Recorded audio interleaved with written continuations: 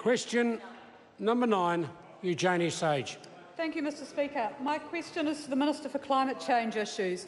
Will she release updated guidance before this year's general election on the extent of sea level rise which local authorities should plan for?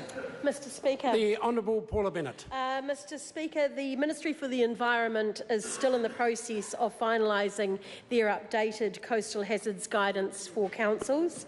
It is important that it goes through a thorough process so that councils can make sound planning decisions, and as such I cannot yet give a date as to when it will be ready for release. Supplementary question, Eugenie Sage. Is it appropriate for councils to continue using 9-year-old government guidance to respond to sea level rise, given that this guidance massively underestimates how high sea level is likely to rise? Mr Speaker. The Honourable Paula Bennett. Well, Mr Speaker, the member's making assumptions as to whether or not it is out of date. It is currently in date, and we'll be working on that when it's ready. Supplementary. Supplementary question, Eugenie Sage. How does she respond to Thames Coromandel District Mayor Sandra Gowdy's question, and I quote, "What do you want us to do and where is the money to do it?" Mr Speaker.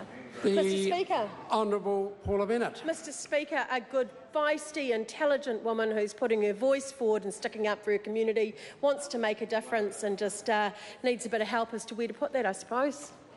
Supplementary. Supplementary question, Eugenie Sage. Is the real reason she hasn't released updated guidance to councils on sea level rise this year that National doesn't want to tackle the hard issues in an election year and doesn't want to talk about the real impacts that climate change is having in New Zealand right now? Mr Speaker. The Honourable Paula Bennett. No. Question number 10, Dr David Clark. My question is to the Minister of Health and